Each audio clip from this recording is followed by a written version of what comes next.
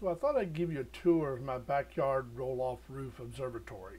I previously made a video on the building of it and just a quick snippet of how it was all put together, and thought I'd give you a little more in-depth tour and guide around and show you what I did differently. The observatory is based on a SkyShed plans. I did make some modifications, but for the most part it follows their plans exactly. It is an 8x10 building.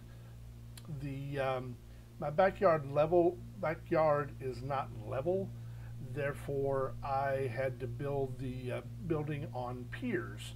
So each corner and two in the middle are on these concrete bolsters, and then under each of those there's a concrete pier that goes down about 2 feet in the ground.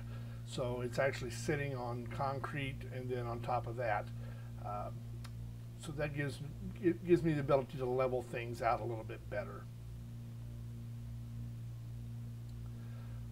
Metal roof, made it white so it reflects the heat a little bit better. Coming around on the roll-off rails here, I have a security camera.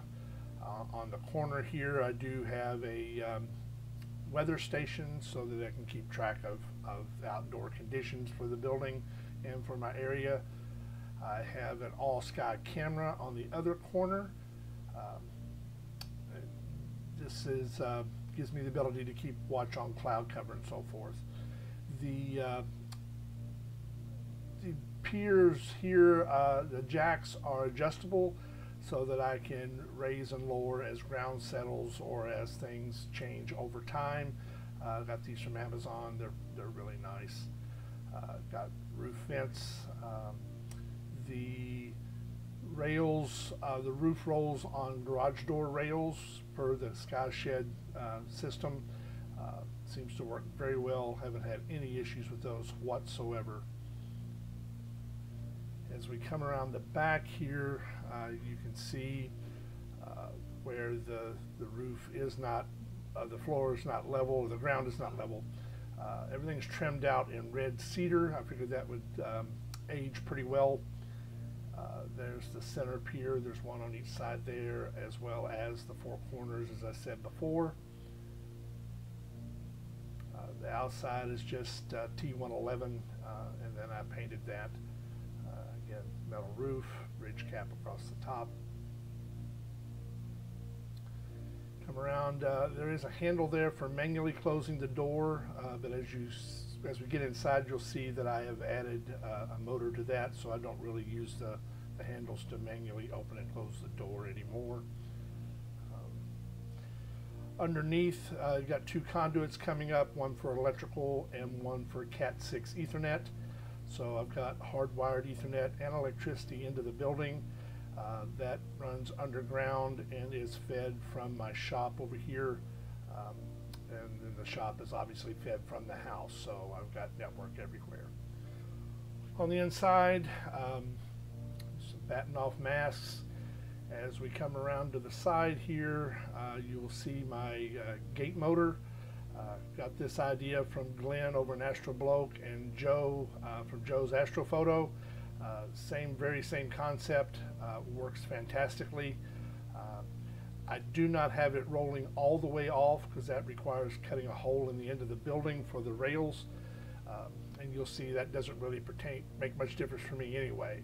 Using the same Wi-Fi connector there that Glenn does, that allows me to remotely open and close the roof. Got a Wise cam there to keep an eye on the telescope when things are running. Electricity, obviously. As we come around the side here, I do have a light. That's an LED smart bulb, and it stays on red when I do turn it on. Garage door rollers there, and the track for the gate motor. Currently taking some flats, so flat setup here. We'll go over some of the equipment here a little later. The pier, concrete pier, there's a cubic yard of concrete underground, and then that's all tied together with the pier that comes up. And it comes up through the floor. The floor is isolated from the pier, so it does not pick up any vibrations whatsoever there. Plate steel that I got from eBay that I used to make the cage there, and then my EQ6R Pro mount sits on top.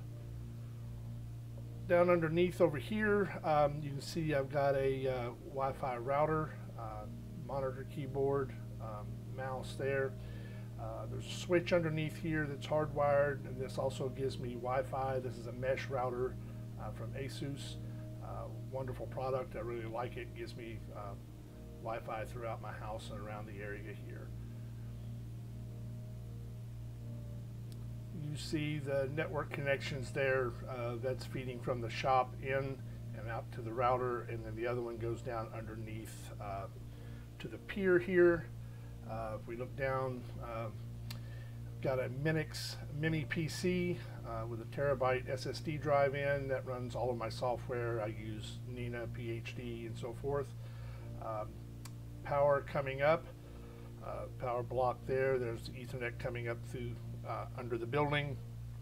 I use Anderson power poles to distribute power to different things. There's also a smart plug there that I can power up the entire pier and off remotely. Monitor here, this is just a remote desktop session into the Minix computer. If we look around behind, see if we can get a shot back here. I've got a Raspberry Pi, and that allows me to remote desktop into the mini PC without having to run HDMI cables under the floor and USB cables for keyboard and mouse and so forth. Just works really well. Got towels hanging up here. I drape a towel over the monitor and over the keyboard when the roof is open at night, just to keep dew off of the electronics when it's not in use. That works out really well for me. Come around, I do have hard tie downs for the roof. There are 2 of those. I don't normally use them, but in case of high winds or thunderstorm season, I can block the roof down. There's the garage rails on the other side.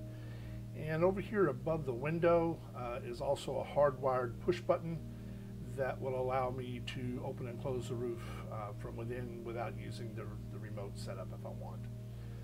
I mentioned that the roof doesn't roll off all the way. One of the things, the reason for that is over to the west here, I have a tree line. So the roof being 8 to 10 inches from rolling all the way really does not block anything because the trees would block it anyway. So this really is not an issue. My current setup right now, I've got an Astrotech AT130 EDT refractor, really nice scope, dew heaters there, dew heater bands, a guide with a William Optics Evo Guide 50. The guide camera is a ZWO 290mm Mini. Got the Pegasus Astro Pocket Power Box Advanced, so that controls my dew heater and distributes power, and has a USB hub. ZWO electronic focuser. Down in the image train is a Hotech field flattener. Got the Pegasus Astro Falcon rotator, which is really nice. ZWO filter wheel. In the filter wheel, I've got Bader LRGB filters, and then Antlia 3 nanometer narrowband, and my current camera is ZWO 294mm Pro. Really, really nice camera, very fast, gives me a good image. One of the things that changes that I made to the SkyShed plan was all of the wall studs are on 16-inch centers. Their plans did not call for that, but I thought it made a much sturdier building. All in all, love the observatory. If you have the ability and the means to do so, I highly recommend it. It changes the way you image. If you've just got an hour or two of clear skies before, you would debate on whether or not it was worth setting up and tearing down just for a few minutes of imaging. Now it's not an issue. I can open up, be imaging within minutes. Clouds roll in, You can shut down and close up and not have to worry about it. It really changes the way the way you approach everything. Anybody has any questions or anything, let me know in the comments below. I'll be glad to answer them any way I can. Thank you very much for watching.